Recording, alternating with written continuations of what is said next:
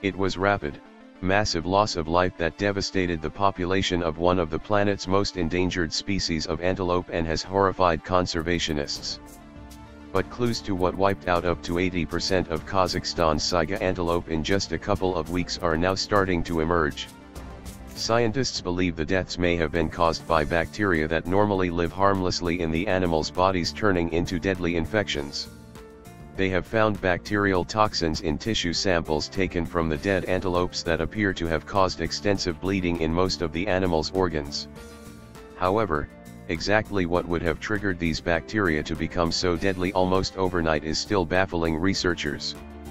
Genetic analysis has shown the bacteria Pasteurella multocida and Clostridia perfringens were ordinary types commonly found in the bodies of ruminants like saiga.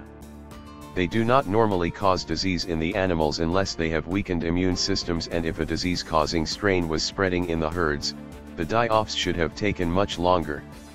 Carlin Samuel, from the Saiga Conservation Alliance, which has been leading the efforts to understand what happened, said, "The most likely primary disease appears to be hemolytic septicemia, caused by an opportunistic infection with the bacterium Pasteurella multocida serotype B, which is naturally found as a latent infection in the upper respiratory tract of saigas and other mammals.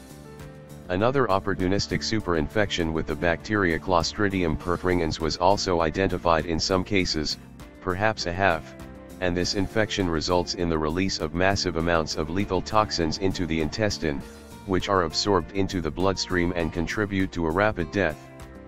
However, it is not clear what triggered these bacteria suddenly to become virulent. Over just 4 days, 60,000 of the antelope perished, a rate of spread that defies conventional epidemiology of disease.